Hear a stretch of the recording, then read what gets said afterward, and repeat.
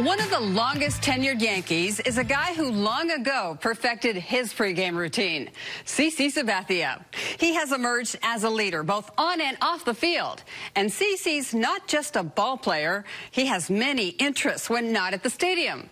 Let's learn about some of them now in this installment of Three Strikes.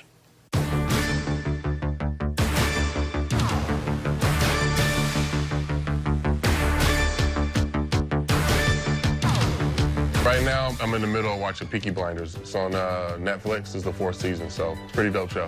One? You're a big movie guy. It would be Goodfellas. It'd be Goodfellas. It's my favorite movie.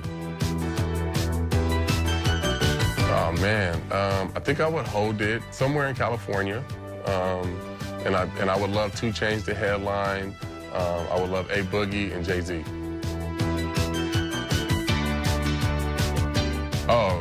Oakland Raiders. I am a Raider, man. I grew up a Raider. That's something that my dad, instilled in me as a kid.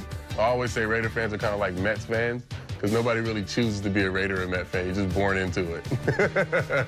Now, are you going to follow them when they go to Vegas still? 1,000%. Yeah, of course.